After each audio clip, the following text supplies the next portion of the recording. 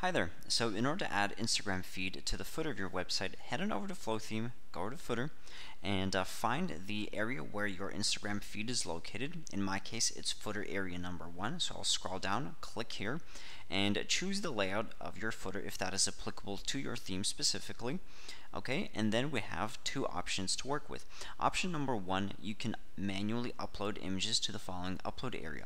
This is basically a dummy Instagram feed. This will not have live updates with your Instagram. This is just several selected images that you choose to upload to your website. After this, scroll down, add in your Instagram label, make a few font and color adjustments, and then be sure to add in your link URL. If you decide to have a live Instagram feed, click on option number 2, Flow Instagram plugin. In this case, you do need to download and install our Flow Instagram plugin, add in your user ID and access tokens. We do have a separate video tutorial on that, so be sure to check that out. And then at the bottom, repeat the process, add in your Instagram label, make adjustments to your fonts and colors, and add in your Instagram link at the bottom.